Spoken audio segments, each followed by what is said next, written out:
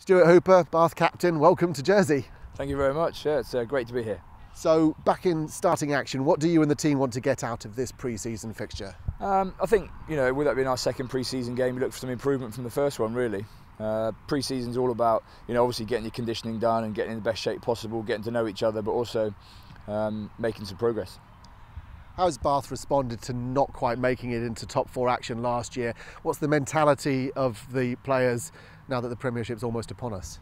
Everyone's excited, definitely excited. I think it's a bit of a process you go through when you finish last year. We were obviously all absolutely gutted and disappointed to miss out on the playoffs and then also, losing the final of the Amlin Cup. So there's plenty of hurt there in the boys over the off-season, and since we come back in, everyone's been kind of sort of revving themselves up and now getting very, very close to starting the Premiership again. Jersey's got a new look squad, which you're aware of, and aims to be far more competitive in the Championship this year than last. What's your assessment of this weekend's opposition? They're obviously a side who have rebuilt a lot over the summer. New coach, quite a few new players, and it'll be, be great to see how they go. Not only this week, but obviously through the year. It's a unique place to come and play rugby, and I've been playing professionally for 16 years now, and it's the first time I've been here. So it's fantastic to be able to come to new places still and experience a new way of rugby in a new place. Now, Bath clearly has a few names and faces on the roster. You've got an all-England front row starting tomorrow.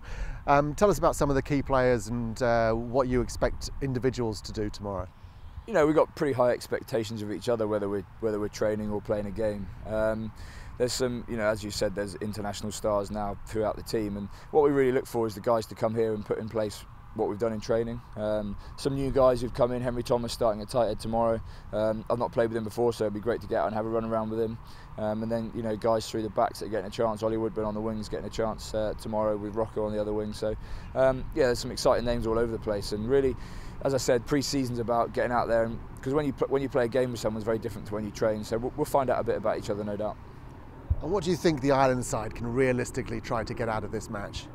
I think obviously exactly the same for them. They had a game against Ayr last week where I think they won by 40 odd points to nothing. So I'd like to think our challenge will be slightly different to that.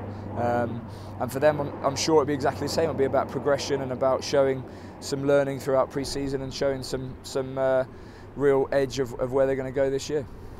Finally, Stuart, what's your experience of Jersey outside of St. Peter's Rugby Club been like so far? What do you know about Jersey? Do you like what you see? I do. I know Matt Banahan's from Jersey. No, I've never been to Jersey before. I've been to Guernsey, but so far it's been great. We stopped off from the hotel earlier and went for a wander around town, had a coffee, and everyone was very, very friendly. Everyone knew we were coming, and everyone was very welcoming, and saying they were going to come to the game and looking forward to watching the match. So far so good.